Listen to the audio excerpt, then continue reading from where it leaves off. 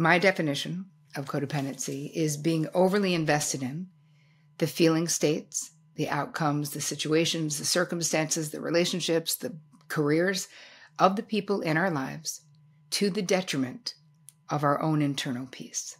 The irony of HFC is that the more capable you are, the less codependency looks like codependency, but it still is codependency.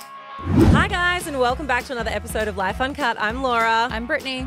Today's guest that we have is someone who statistically on this podcast is our favourite guest because this will be her third time back here. And I'm not sure we've ever done a three-timer, have we? No, that's why she's statistically our favourite because it's the only person who has ever done 3 episodes. But that's because, I mean, every time we have spoken to Terri Cole, there have been real aha moments that both Britt and myself have had around our own lives, our own personality traits. We've spoken around cheating. We've done episodes on boundaries. Was that when you found out that you were a psychopath? That was exactly that episode. Yeah, that was it. No, it was the one where I discovered we were speaking about boundaries on our last ep that we did with Terri, and we were talking about high-functioning codependence. And I remember sitting there during that conversation. I had this moment where I was like, ping! Oh, we're talking about myself. So as much as this is an episode for you guys, this is also free therapy for me. Thank you, everyone. But to give you a little bit of a background on this, I think so many of us have a perception around what codependent means. And it is not necessarily a very positive label that we would put on ourselves. I think we often think clingy, we think needy, we think can't not be in a relationship. But this definition and conversation around what a high-functioning codependent is something that's really different. And I honestly think so many people will have that same aha moment who will be listening to this episode. So, Terri, welcome back to the pod. Why, thanks for having me, Laura and Britt. Terri, you have been in this industry, a psychotherapist for like 20 years. You've written multiple books. What was it that led you now to specialize in this high-functioning codependency? It's really just what I saw. I've actually been a therapist for 27 years. Oh, my bad. It's what I saw. You can't shave 7 years off. I'm blaming producer Keeshia. No. But it's really what I saw. You know, I mean, what was happening for me is that in my therapy practice, I attracted women who were like me, which was super highly capable women, like just the masters of the universe, like doing it in the world and managing businesses and homes and families and aging parents and all the things, like just having it going on. And then I would see a relational pattern. If I pointed it out and say, hey, what I'm seeing, this is codependent behavioral pattern, they would immediately reject, immediately go, yeah, wrong lady. Everyone depends on me. I'm the one making all the dough, making all the decisions, making all the moves, moving everything forward, doing all the emotional labor. Like I'm the rock in my family and in my friend group. And like, I'm not dependent on shit is basically what they would say. And I realized they don't know what codependency is. They think that codependency is codependent no more, Melody Beatty. You got to be enabling an alcoholic to be a codependent. And like you guys said, weak, dependent, can't make a decision, like the long-suffering wife of like the debtor who's going out and spending the rent money. You know what I mean? Like, but that ain't it. And that wasn't what I was seeing in my therapy practice and what I had experienced myself. So my definition of codependency is being overly invested in the feeling states, the outcomes, the situations, the circumstances, the relationships, the careers of the people in our lives to the detriment of our own internal peace. How does one identify that in themselves, though? Because I think the alternate, this, original understanding of what codependency is, it's way easier to point out. It's way easier to be like, oh, that's someone who can't be without a man or can't be without a person. But the definition of what you've just described, I feel like the line is so blurred between figuring out, oh, maybe I have high-functioning codependency, or I'm just super invested in my family and my friends and my loved ones and my businesses. All right, so I'm going to tell you exactly how you can figure it out. First of all, how you feel, right? If you are going to do a quick resentment inventory, anybody listening to this or watching this, and that's going to show you in what relationships you are most likely overfunctioning, overgiving, because the overfunctioning, underfunctioning dynamic creates resentment. So if you're doing all the things for all the people and you're invested in the people that you love and you feel fucking great and you have no resentment and you're not exhausted and burnt out, then go you. Then it's fine. And even if it is high functioning codependency, that can also be a choice. You can say, hey, this is my identity and I want to be that way. What I'm finding is that it's not sustainable.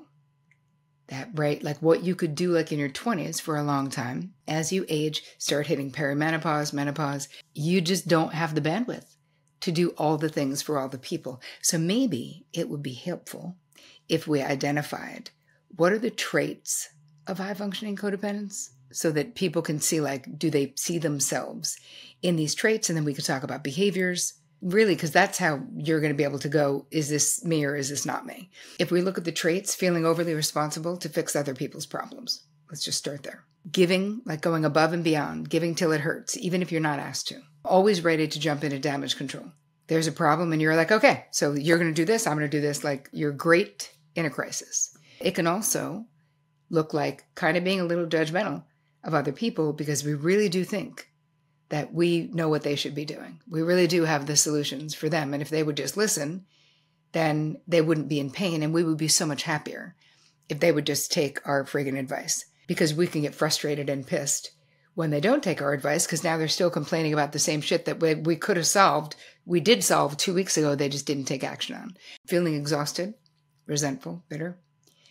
Another trait is being hyper independent, where you're not the best at asking for help or allowing people to help you, where you're sort of like the mantra of the HFC is, I got it, I'm good.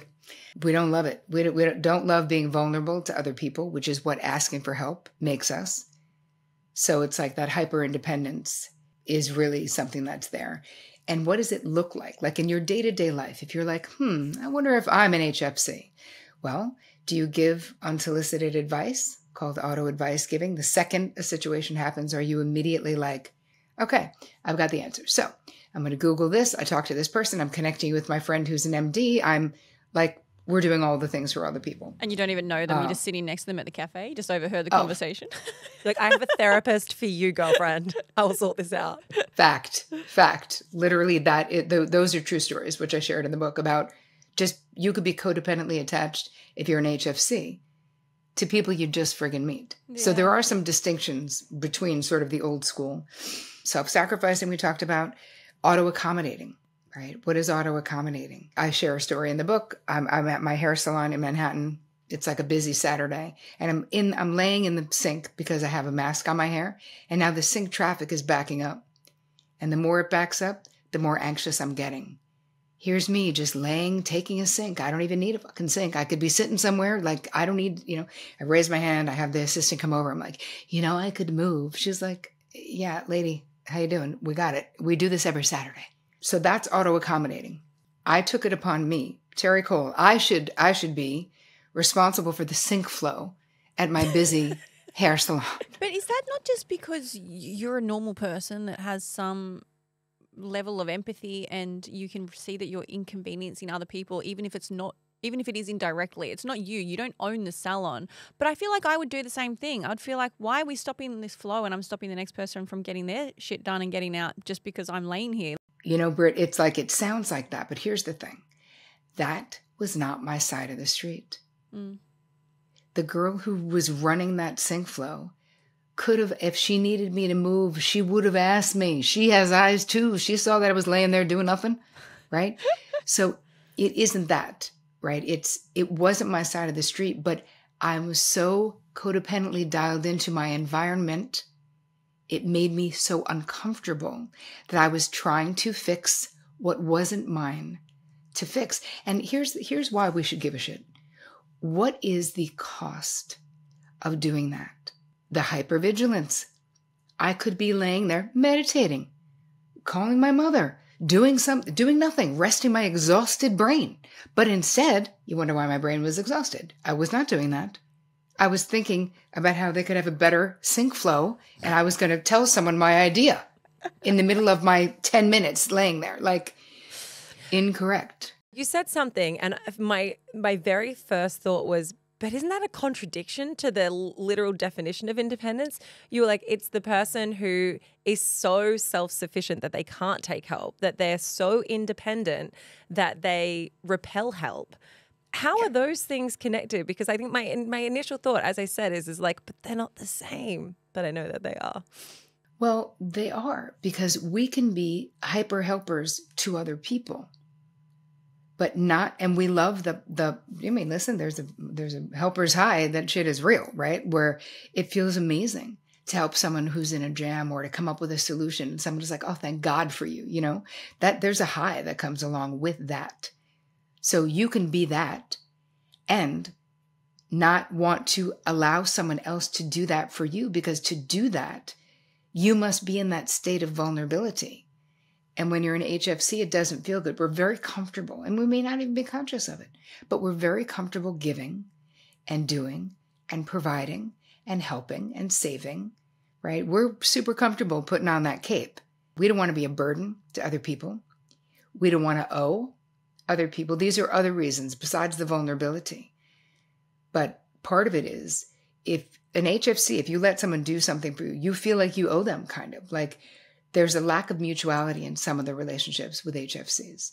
So did that answer that or not really, Laura? No, it really does, because I think that this is why it's so hard for someone who is a high functioning codependent to figure out that that's what they are. Because you would see those traits as being, I've got this, I'm independent, like, Yes. and exactly like you said, some of these women who may display these characteristics may very well be the breadwinner in their family, and those attributes don't lend themselves to your classical ideologies around codependency. And so that's Right. why when we were having that conversation, when we were talking about boundaries, I had this real moment. And I know that in some of my past relationships, I've definitely displayed codependent tendencies, but I definitely didn't think it permeated all through my life. And then the more we spoke about it, the more we were like, oh, yeah, I see this now. Can we draw a picture here for everyone and just really simplify what takes something from codependency to high-functioning codependency? What are those characteristics that a high-functioning person has that a normal codependent person doesn't have? Well, part of it is that the irony of HFC is that the more capable you are, the less codependency looks like codependency, but it still is codependency. So again, the same way my clients were not identified with codependency, the old school definition. And so why it matters is because if you're an HFC, nobody's checking on you. You know why? Because you're fine, right? You're always fine. We're the ones checking on other people usually. So really, it's just a way of outing people where the way that HFC, the way our codependency and our boundary crossing, because that is what it is, shows up is auto advice giving, auto accommodating, over functioning, over giving, taking on more responsibility in the relationship, being like, I got it, having the over and under functioning where, I would tell a joke that, in my 20s, I could take a perfectly functioning boy and turn him into an under functioner in 2 weeks or less. You know what I mean? Yeah. Because I would just like, do it all. I got it. Yeah. Like, just fucking relax. I got it all. Yeah. And it's almost like your value sometimes is in the doing and being the person that everyone comes to for, for whatever. They know they can count on you. Yeah, because I think sometimes we get stuck in, I just did it to my partner this morning on the way here. We get stuck in it. It's easier if I just do it. Like, it's easier for you to just send me that and I will do it than tell you how to do it now and walk you through it. So I think a lot of people get sucked into that vacuum. But we tend to talk about and see HFC in this negative bubble, like it has this negative connotation to it. Can it ever be a positive that someone is an HFC? Yep. I say it like they've got a disease, an HFC. That's correct. That is correct. Here's the thing. It is when we balance out the disordered boundaries and the overfunctioning and the auto, right? The reactions of being an HFC. Being an HFC is your superpower, right? Your high capabilities don't suddenly go away because you get into recovery, which is all we can hope for with HFC. There's no curing it, right? This is your nature. This is what you learned. It's a combination of nature and nurture. But when people on the internet push back to me and they're like, maybe I'm just nice. How about that, Terri? Maybe I'm just generous. You ever think of that? I'm like, here's the thing.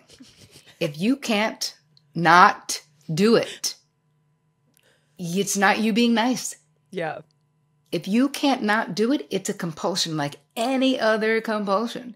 So I know we love to think of ourselves as Mother Teresa, but what I'm saying to internet people is that if you are compulsively doing this shit, it is not a choice. So it's not you consciously being nice. It's you automatically trying to change someone else's feelings or situation or circumstance because it is making you uncomfortable. It's interesting because I feel like there's a lot of people out there who would think maybe they don't have a choice, you know, and often as women, I don't want to gender it, but I do see this in my friendship groups. You have and to, I see though. this with the women that I'm close with. Like, you are often the ones that get lumped with a lot of the stuff. It's the mental load, it's the kids, it's the trying to maintain a friendship group, it's the trying to, you know, have a successful career. So I wonder if it's sometimes hard for people to identify whether it's like almost as though they feel as though it's forced upon them, like figuring out like what is it that they're choosing and opting into doing because it's a characteristic of HSC. Or it's because it's literally the nature of which we live, where a lot of women are tasked with the burden of not only just being the carer, but the worker. And it's like, you can do it all and you got to do it all at the same time. Indeed. But here's the thing. We have choices. And the thing is, I think that what I hope this book does is bring those choices from the basement to the conscious part of the mind. Because if not, what does a life look like if we just HFC it up until we're dead? Like what does that life actually look like? It's not that satisfying, I can tell you for sure. And that the bitterness and the anger and the feeling put out and the feeling martyred, you know, you don't think that women when they're 21, they're like, I can't wait to grow up and become a martyr. It's going to be amazing.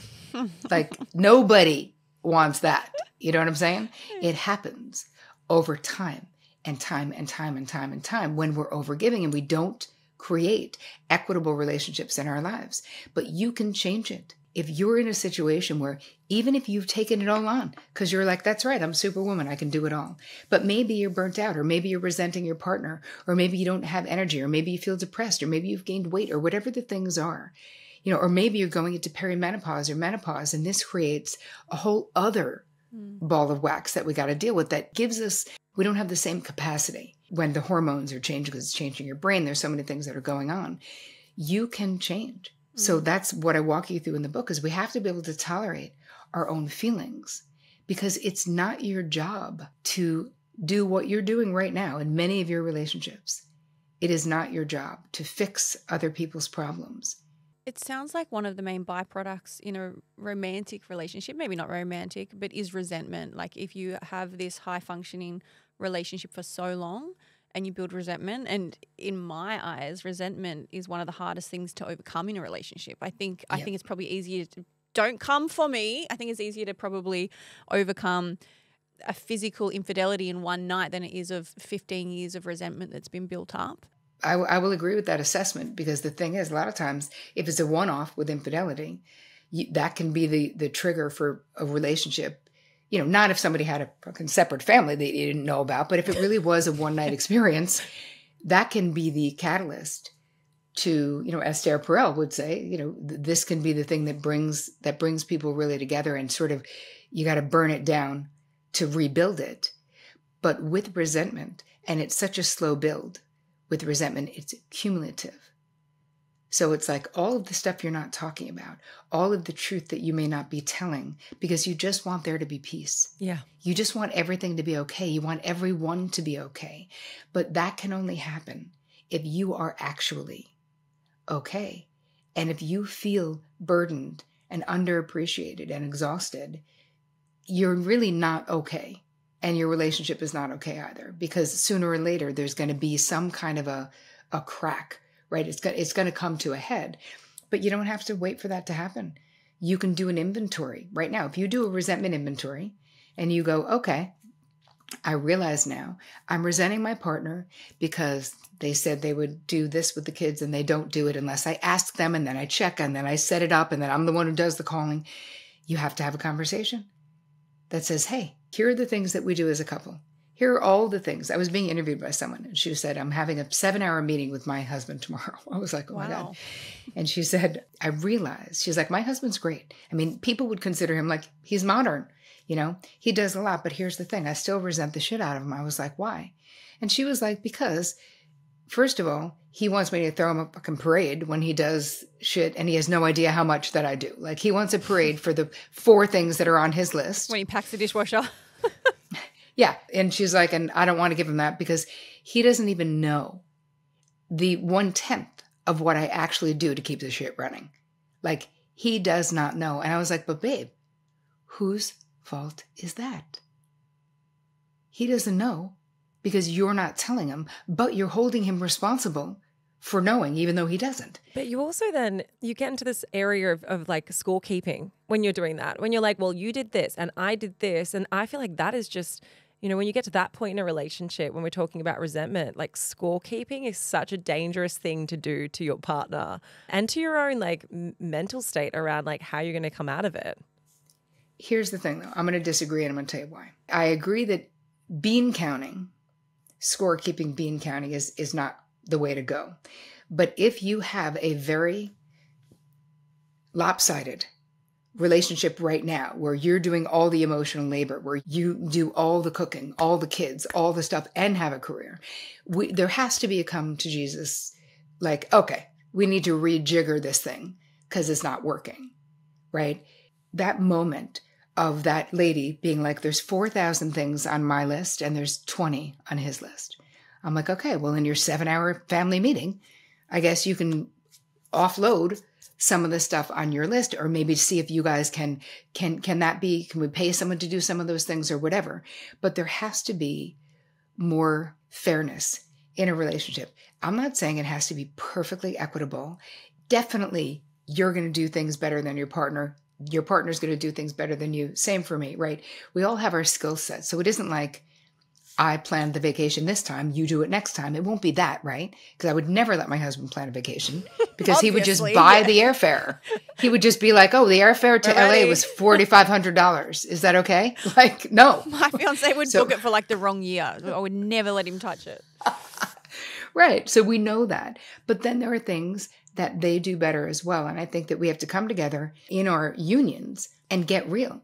If we set it up as if it were 1950, but it's 2024, we might need to revisit and recalibrate how we're going to be doing these things. And yeah, people are not going to love it sometimes, you know? Yeah. But even that, I would be devastated if my partner came to me and was like, sit your ass down. I've blocked out a work day, 7 hours that we're going to go through all the shit that like we need. I'd be devastated. I would hope that we could get to a place where you are letting each other know constantly, the constant communication.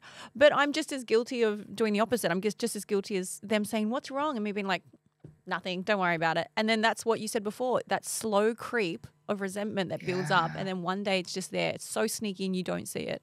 I'd love to know what the effect is if you're an HFC, the effect on your children or those that you're bringing up, because I imagine that if there's a level of control and not letting them do anything, you're going to put a level of independence on those children. Yeah. Sorry, not independence. Lack of independence. I know what you meant. Yeah. My brain knew what I was trying to get at too. I got you. Yeah. This is a really important reason why we want to stop the cycle, right? Kids are like a perfect reason to do it better than perhaps our parents did it. What happens when we overfunction for children is that we are sending them a message. They're coming to us and saying, Mom, I need help. I can't do this. I don't know how to do it. And you saying, you're right. You can't. I agree with you. You think you're a loser? Me too. So we're all on the same page that you're a loser and that mommy has to save you. And you can't tie your own shoelaces. Yeah. Now, I mean, we want it to be age appropriate, right? I'm going to say that to my 3-year-old the next time she wants me to wipe her ass. I'll be like, you do it. You do it, Lola, you loser. Yeah. She's 3. Age appropriate. But what we want to teach kids is deductive reasoning, critical thinking, right? So the first thing, a kid comes to you and is like, I had a terrible day. This horrible thing happened. You know, you say, what happened?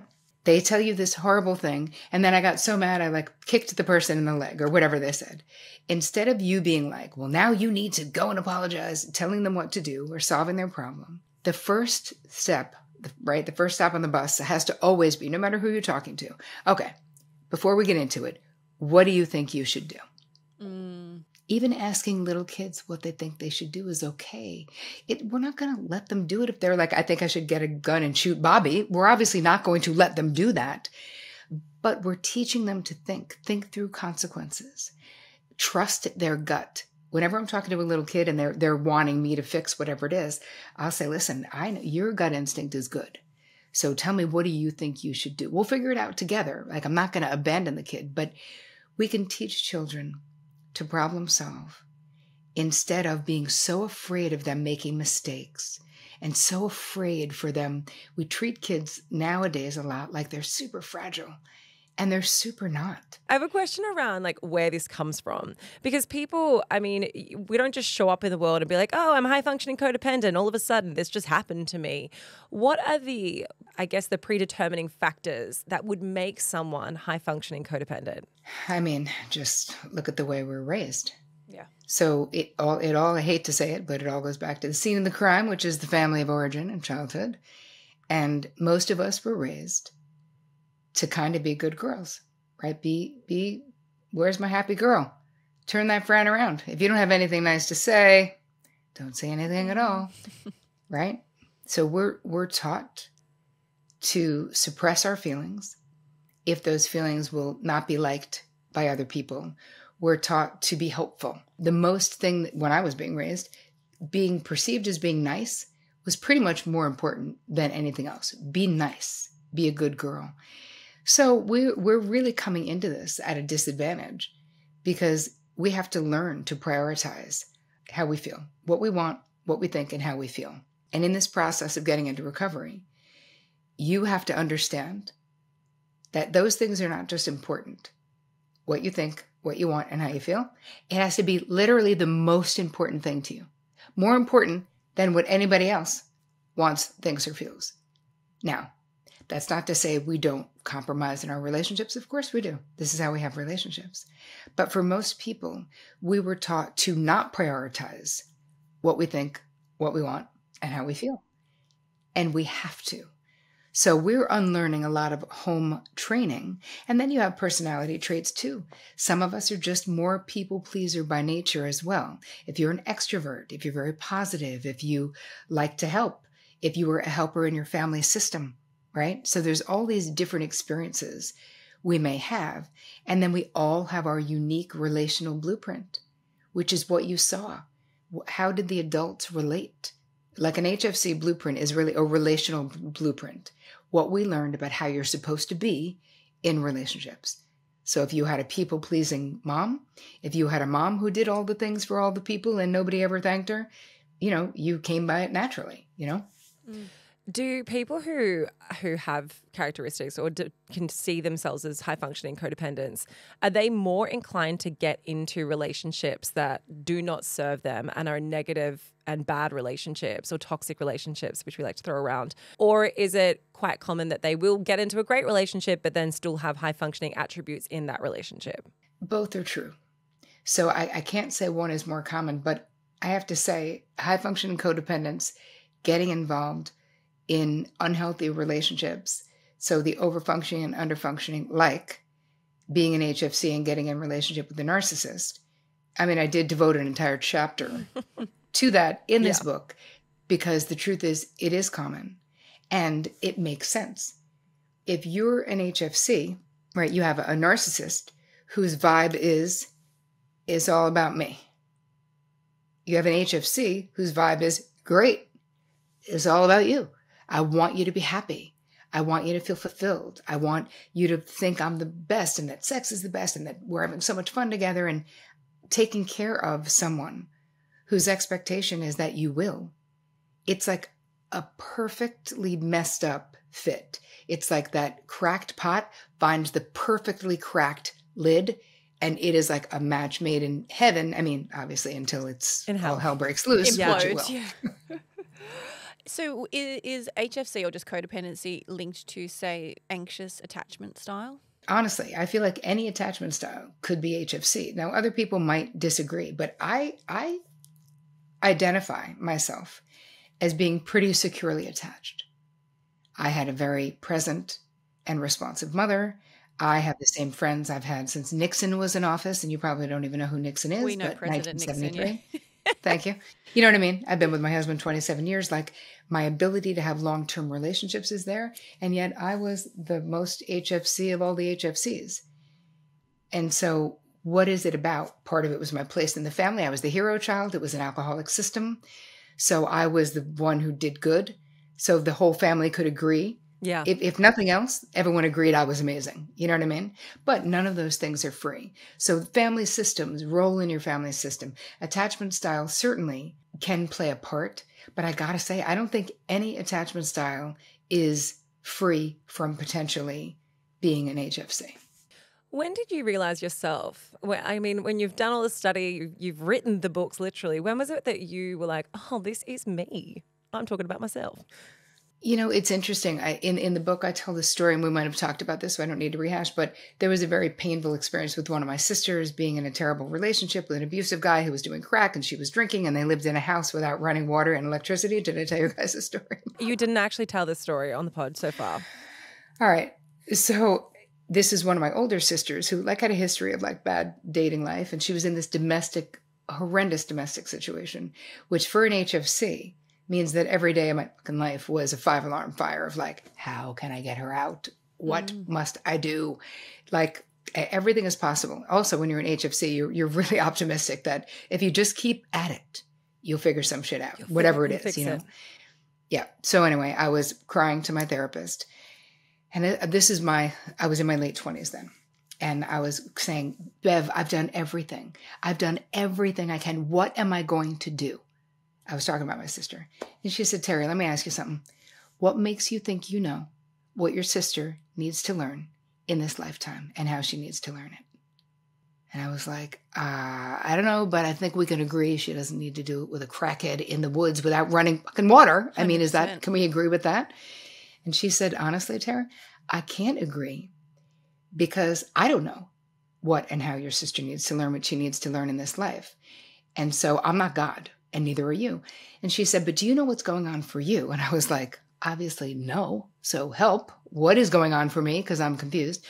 And she said, you've worked really hard to create a pretty harmonious life. And your sister's domestic dumpster fire is really messing with your peace. And you really want your pain to end. And I was like, you are not lying, Bev. That is fucking true. But can't both things be true at the same time? Can't you want your pain to end and also you don't want your sister to be with a crackhead in the woods with no running water? Correct. That's true. But the way that I was going about it, I was trampling on my sister's sovereignty, her right to make her own decisions, even if they suck. People have a right to succeed or fail, to thrive or flail without me being like, this is too stressful for me. You need to get out of there now because I can't tolerate it. So what I did was, this is when I was introduced to boundaries. And she was like, and you don't need to talk to her and let her tell you about this abusive guy. You literally don't need to. You need to protect your tender heart around this situation. So I drew a boundary, talked to my sister, said, hey, I love you and I'm going to step back. If you ever want to get out though, I will always be your person. And within 9 months, we talked a couple of times. It wasn't like I didn't cut her off or anything, but yeah. I wasn't entertaining this conversation because, we'd get off the phone after she's telling me the most horrible shit in the world. And she's like, I always feel so much better after talking to you. And I'm like, because she's I feel unloading. like a toxic waste site.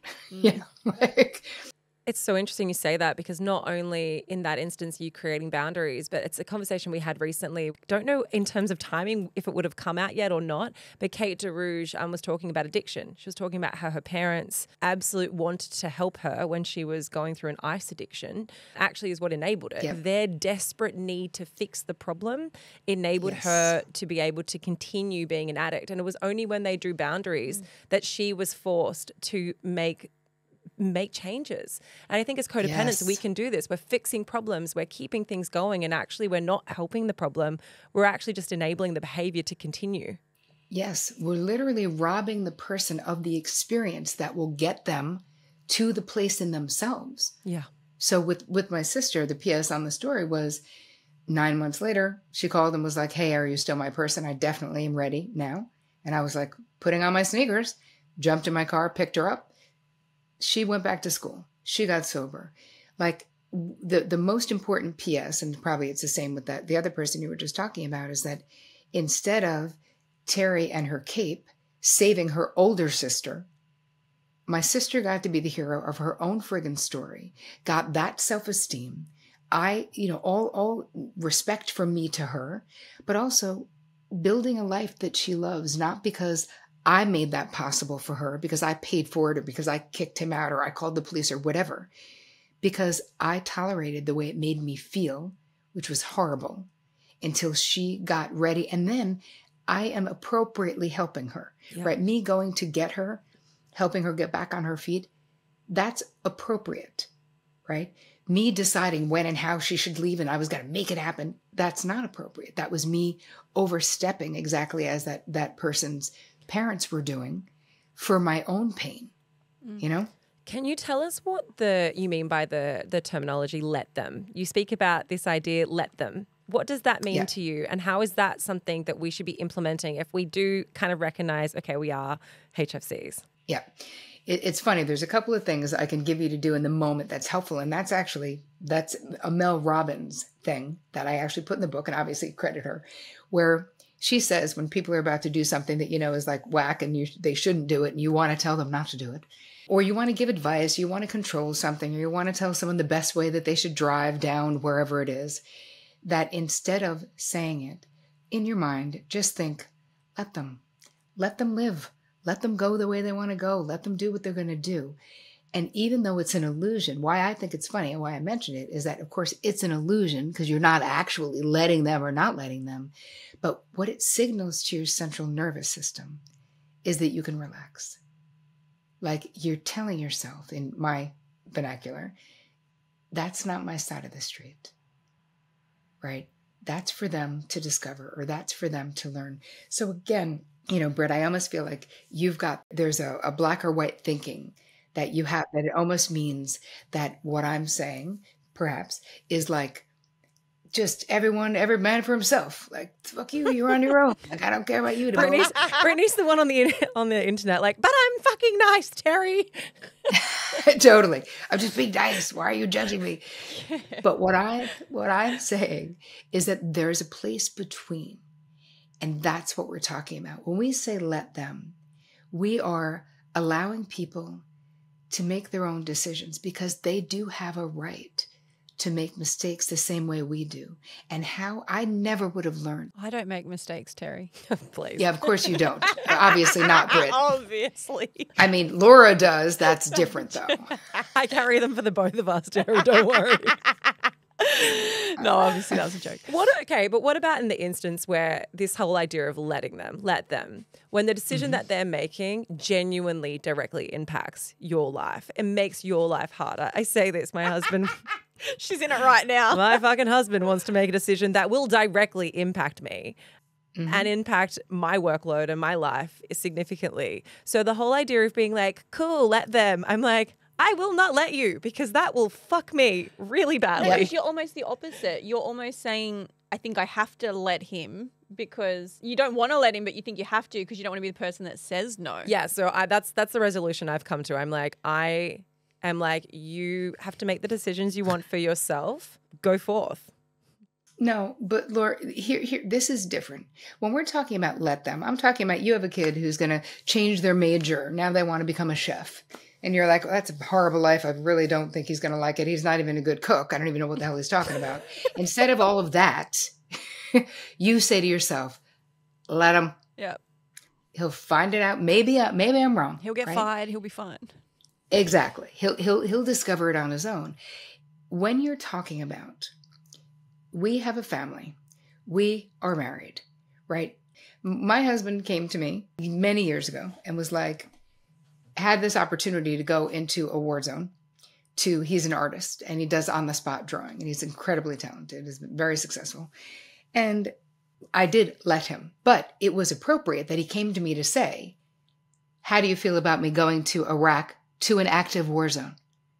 I was like, I mean, terrible, but I'm not going to stop you because it's your dream. And then I don't want you to resent me. So good, go. Just don't die, please. Which he did not. So he's gone more than once and he came back. If I had had children, young children, right? My kids are grown. I've got grandkids at this point. I do not think, A, I don't think he would have asked me. But B, if he did, I do not think I would have been like, just let him, you got to live your life. No, I don't think so. If I have a 6-month-old, you know, when you can do that later. Yeah. When kids are grown, but we've decided together to have these children. So I think that it is valuable and appropriate, Laura, for you to be like, okay, let's dissect this decision that you're going to make, because you are not a single man about town, buddy. You are committed to me for life, or so you said, and we have kids or a kid. And that is something to consider. It does matter. If it's going to burden you, you may still choose to support him in it. But the thing is, it can't be his decision. This is a decision we make together. I wouldn't take a job that was going to suddenly put me on the road, 3 weeks a month when we have a puppy or we have animals to take care of, and assume that my husband was going to be like, that's cool, no problem. I'll let you live your life. When we're in unions, this is where negotiation comes in. This is where joint decision-making comes in. There has to be consideration. If it means that there'll be more, let's say, whatever he's deciding to do is going to mean that you're going to be with the kid more, then do we hire more? Can we afford to get help? Get more help. So that we can sort of offset or whatever. Do you know what I mean? So anyway, I just want to say that because this is not across the board. When we say let them is when we are going across, getting from our side of the street to someone else's side of the street, and we can't wait to tell them what we really think they should do. And maybe we don't need to do that. I really appreciate that because I even when you were saying it, I was like, I want to be the person who can just be like, cool, just let them. But then I also kind of go, oh, well, that's very cool girl vibes when it directly affects my life. And I almost think it's the opposite of what we're talking about. Like we're talking about this idea of codependency.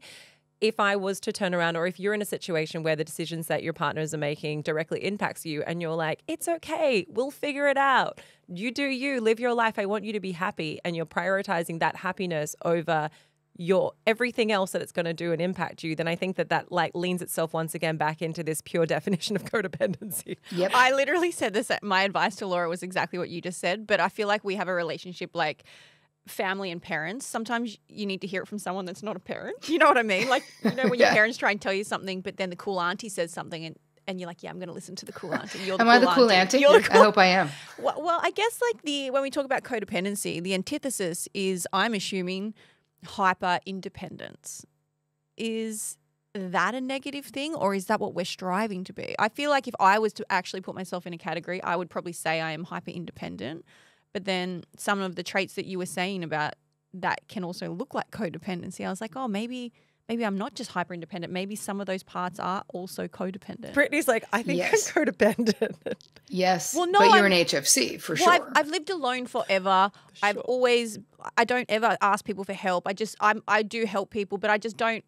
Even with my emotions, I don't unload on friends. I just keep everything to myself. I like to think of myself, I could go to an island and I like to think I could survive on my own for years. Like that is genuinely, I truly believe that when I say that. It's so funny because Britt, and you would never, ever, ever admit it because I think it's like the antithesis of like who and how you want to be in life. But I see you and think you're a high functioning codependent completely. That's so interesting because I don't even choose people that are around me. Like I don't even date anyone in the same country because I don't want to. Yeah, but that's just having intimacy issues. That's just like you can have coexisting issues, right? I was the same. I used to only date men on other continents because I really wanted a relationship. My therapist was like, "Do you though?" Because I feel like you don't because you keep dating men who live in Greece. Yeah, anyway, while you live in New York City. I want to speak to the hyperindependence because that is one of the traits of HFC. And one of the reasons for it is not wanting to be vulnerable. And the thing is, to have the juicy, delicious, amazing life that you deserve, you have got to learn and allow yourself to be vulnerable to the right people. Now, that means we need to figure out who the fuck is emotionally trustworthy, who gets to be in the VIP section of our lives, who gets to be in the front row of our amazing lives. That shit is a privilege. Should not be just general seating. Okay, so right? I'm cooked. Got it. Multiple things at once. Multiple issues at once. Got it. I'll work on it. Terri, I love speaking to you. I feel like every time we do have these conversations, I learn so much more around things that I would have thought were conflicting. And then I see how so many of these characteristics are interrelated. Mm-hmm. And that for me has been such an eye-opener, especially unpacking the decisions I've made in the past and kind of how I now show up in my relationship. Mm-hmm. So I'm very, very grateful for that from a personal perspective as well. She also knows what she's going to say in the 7-hour sit down she has with her husband, Matt, tomorrow. I think the last thing is if someone has now recognized this, they've listened to this, and they're like, holy shit, yeah. I'm also Brittany. I also have multiple issues going on at once.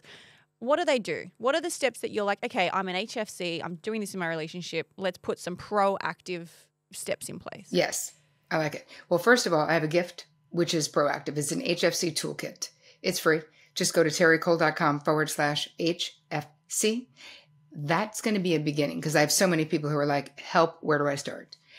We already talked a little bit about doing a resentment inventory, right? So that's the beginning, is being really honest with yourself. This requires, there's so much in the book about us becoming intimate with our own emotions, because as HFCs, so much of the time we're very familiar with other people's emotions and likes and dislikes. It's like you could have a stadium full of information about other people, but we don't expect other people to have a stadium of information about us. We're like, I'm fine, whatever.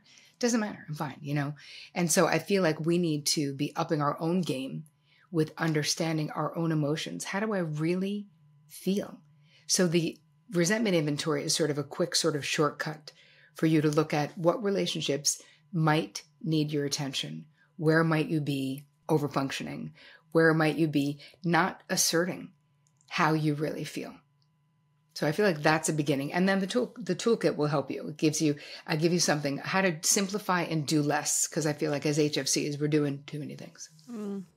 I mean, there's a whole other conversation here that we can have around burnout, but I feel as though we've probably taken so much of your time. But I think that this would be one of the biggest indicators, right? Like women who get to their mid-30s or 40s or whatever it is, and you have this moment in life where you're like, I am so fucking exhausted by all of the things, but I can't get off the hamster wheel because it's spinning so fast and I can't drop all the balls that I've got in the air at the same time. How does burnout, and I guess from your perspective, how is burnout so highly interlinked to what it is that we're talking about? Because we can go as HFCs, because we actually never say die, it takes us getting to burnout. Usually it takes us getting to something that stops us, where we have to be like, okay, I need to regroup. What is going on? Burnout, when you get there, you're not functioning from your right brain. It's so exhausting. The fatigue is so enormous, and you really start to not care, right? So it's like we go from, with HFCs, too many fucks for too many people for too long. And then the pendulum just smashes into a rock wall where you're like, no fucks for anybody. Don't care. Literally, I cannot care. It's like you want to start cutting people out. We want that pendulum to swing back to the middle. So you get to burnout where maybe you don't have any F's to give to anybody. But when we start to treat ourselves better, take better care of ourselves in a real way, because trust me, I know if you're an HFC, you're probably going to SoulCycle. You're probably going to the gym. You're getting your nails done. You're getting a facial. You're maybe doing Botox, whatever. In your mind, you're taking care of yourself. But I want you to, the taking care that I'm interested in you doing is self-consideration, which is before you commit to things, before you take on another thing. Two questions you ask yourself. Do I have the bandwidth to do this without becoming bitter or overwhelmed? And number 2, do I even fucking want to do it? That alone, not wanting to do something is a really good reason not to do it. And I think that as HFCs, we never even consider. We feel like we have to write a dissertation on our no as to why we're not doing something and justify the shit out of it. How about I just don't, it's not my thing. Or I'm just not up for it. I'm really exhausted. Like, let people in on where you really are and stop making yourself do a bunch of crap you don't feel like doing, because that makes you bitter. Terri, we love having you every time. I can say every time because it is the third time. We'll have you back in 6 months. I always have a realization and I always take something away. I think today I'm taking away this resentment inventory. I haven't heard of that before and I really like it. I really like this. Let's start tracking that ourselves and being a bit more proactive with it instead of just letting it build up and then imploding in our relationships, like all relationships. Terri's book, Too Much, is available now. You can get it anywhere you can get a good book because it is a brilliant book. But you can get Terri literally everywhere. Websites, Instagram, podcasts, YouTubes. We'll put it all in the show notes, all the links. We'll link you to all of Terri. She's there. But thank you so much for joining us again today. It was so much fun, Britt and Laura. Thanks for having me.